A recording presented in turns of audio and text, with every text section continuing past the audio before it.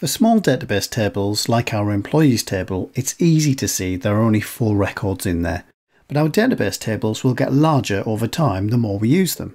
So if we want to write a query that counts how many records, then we can do that using the count function. Let me give you a quick example. So we'll type select and then we'll say count, open a bracket, star, close a bracket, and then from our employees table. There we go. So there's 4 records in there. Now, technically speaking, the star, we don't need to put the star in. We could actually just specify an individual column, and that would work in the same way. It's a little bit more efficient.